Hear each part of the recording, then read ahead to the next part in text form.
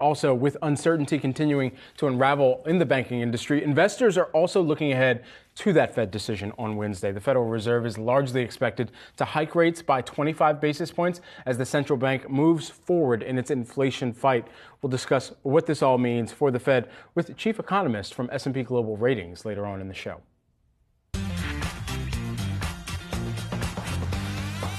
Well, writing in today's morning brief, Yahoo Finance's Brian Sozzi focuses on the wider banking sector, saying the crisis creates two key questions for investors.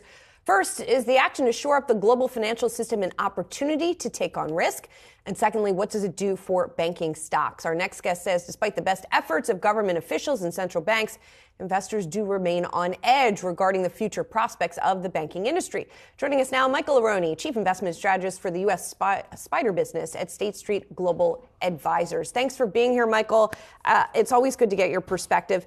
It does feel like there's a little bit of tentative risk-taking starting to creep back into the market. But as we know, man, that can change on a dime, can't it? So how are you thinking about your risk appetite this morning?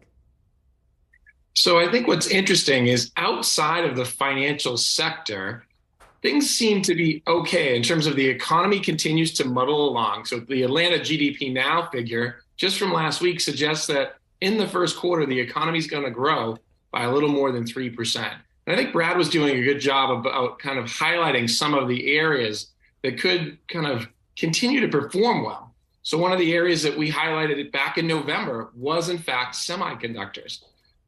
They were kind of their worst performance year since 2012.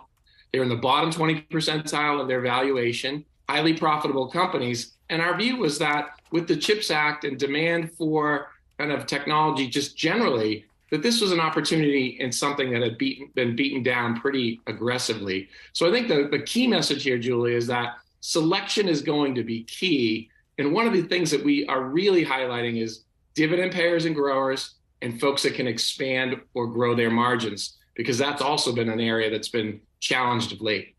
Michael, I welcome that vote of confidence in my commentary a moment ago, and that'll buy me at least 2 more days showing up to the desk here. I appreciate it. Just when we think about how investors can really shape their playbook right now during a banking turmoil that we've seen ensue and play out here, what does that playbook look like? I think you start with parts of the market that are trading at a less expensive in terms of a price to earnings multiple. I also think that you want to look for good shareholder yield. So folks that are returning capital through either dividends or buybacks or both. And I also think, again, that kind of either high margins or expanding margins. So getting to kind of brass tacks here, what does that mean? We still like energy as a sector. We still like industrials. 87% of energy companies are going to increase their profit margins. Now, I know the price of oil is falling, and year over year earnings comparisons will be difficult in energy. And of course, folks are somewhat nervous that with a potential recession, demand will contract. But energy companies only trade at 8 or 9 times multiples. Their margins are very attractive, and they're returning capital to shareholders. Industrials is going to expand their profit margins by more than 25% year over year.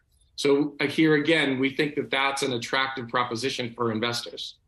Michael, I don't think I've heard you say banks or financials in there anywhere. Do any of the financials at this point meet those criteria you were just talking about, or is that just a sector you just want to avoid right now?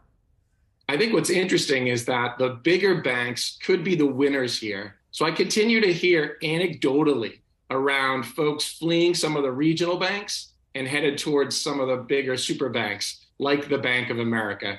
Now, Julie, you know I'm not a stock picker per se, but it does seem to be a transition from some of the fears regarding the regional banks to maybe the net winners are going to be the large kind of bulge bracket banks. And that may be a shift. So maybe larger money center banks like the Bank of America, JP Morgan, for example, may benefit if, in fact, now all of the banks are going to have to play on the same kind of level playing field from a regulatory perspective.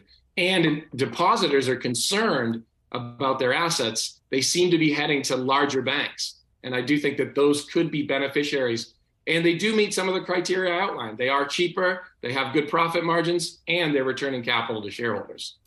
Even as some of those larger banks consider what's taking place with regional banks and where they are either sputtering or perhaps failing in some instances, does that mean that we need to reevaluate how we think about their own expansion efforts, even if they decide, hey, we're not going to go out and try and buy this regional bank or save a regional bank, but we might decide to play in the same space where we may not have already? Does that change the calculus around how some of the bigger banks may operate in the future? I don't think so, Brad. I think that those banks are already operating in some of those areas, and they'd be happy to kind of continue to increase scale.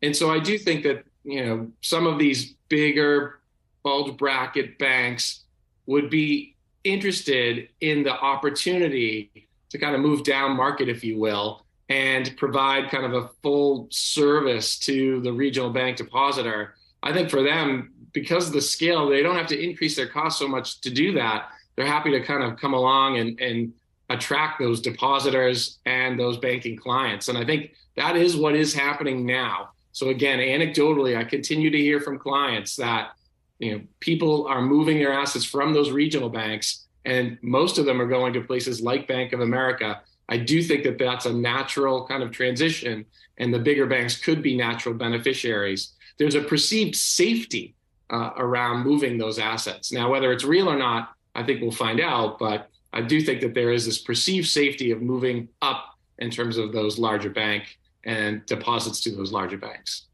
Michael, you sound pretty calm here this morning. I just kind of wanted to note that because I do think there is this concern. You see the headline European banking crisis, right? And that can definitely cause alarm for investors, create echoes back to 2008. Are you calm? Do you think that this is going to end up being a bigger deal, not just for the banking sector, but for markets more broadly, for the Fed, et cetera? Or do you think that people are getting a little too worked up about it?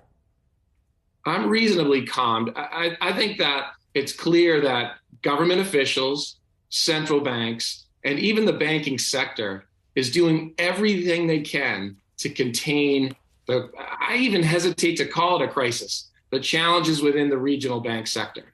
And Julie, just a moment ago, you were pointing out, even today, if we look at those regional banks, a number of them are up so far this morning. And so it seems like First Republic is continuing to struggle, but many of the other regional banks are starting to kind of rebound. And so to me, that's a good sign that some of the measures that are being taken are at least calming some of the concern. So I'm reasonably calm at this point. I would need more information to get a little bit more frazzled, and I just don't think we're there yet. I think for me, the big key this week is going to be, for the very first time, the Federal Reserve, in a meaningful way, will have to balance its kind of inflation-fighting credibility with financial stability. They haven't had to do that yet in this tightening cycle, and this week I think is going to be key. So, for example, I think it was Brad that just mentioned 41% expect maybe that the Fed wouldn't increase interest rates. If they don't, to me, that sends a bigger signal that maybe they're a little bit more concerned. And then I would start to get a little bit more anxious. I expect them to raise rates by 25 basis points this week. All right. Well, we'll see we don't have to wait too much longer. The suspense only lasts another couple of days. Michael Arone, great to catch up with you this morning. Thanks so much. State Street Global Advisors, U.S. SPDR Business Chief Investment Strategist, Michael Arone. Thank you.